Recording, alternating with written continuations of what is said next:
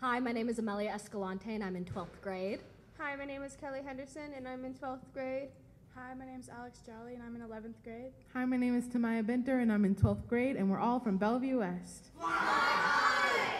And our poem is titled, "The Future We Demand." A blood orange grass lines the horizon. Green thickets poke out and beg for water. They are as new as the land's new master. This is the untamed frontier. This is the land for a false pioneer. Men shall revel under the unyielding scorch of sun, plow the sod into submission and lay stolen seeds. Where are these giants of cultivation now? Tell me where the passion for pouring blood into the earth and humming along with its rhythm fled. They led the submission of this tall prairie grass. They led its destruction. We are left grasping for a doomed future. The oceans, the rivers, and seas are orally acidic and dark. Can you feel the heartbeat under your feet weaken? There is a beacon yelling for help past the crushing Costa Rican waves, fighting the tosses. The oceans are mourning the losses of sea creatures. Hear us ask, when will we acknowledge the waste of life?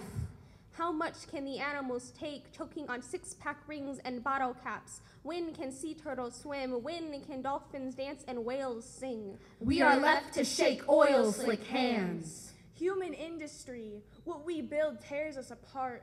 These power plant cities aren't safe.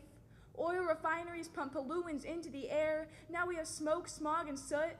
Factories smoke, people smoke. There's too much smoke. Heating atmosphere, less trees, less oxygen, toxic air.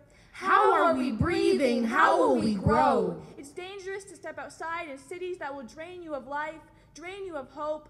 We are living while you are dying. We are left to suffocate on old dreams of industry. Let those lungs breathe. Feel their disintegration. Open your eyes, ears, mouth, and welcome the sting of a burning world. Our blanket of smog lays us to bed and warms the sweltering youth. Mouths are left contaminated from ever-depleting soil. The culture of consumption cultivated by a crumbling class has inserted itself permanently in our minds. Let that class fail to use the increasingly hoarse voice worn by it and past generations. Why must our skin crawl before our exhausted new hearts are allowed to beat? We are left to call for action from unwilling ears. Listen to young minds, young hearts, young voices. Listen to our earth. We will continue to call. And we will demand response. Not for you, but for us. Help us secure a future we can promise to our children.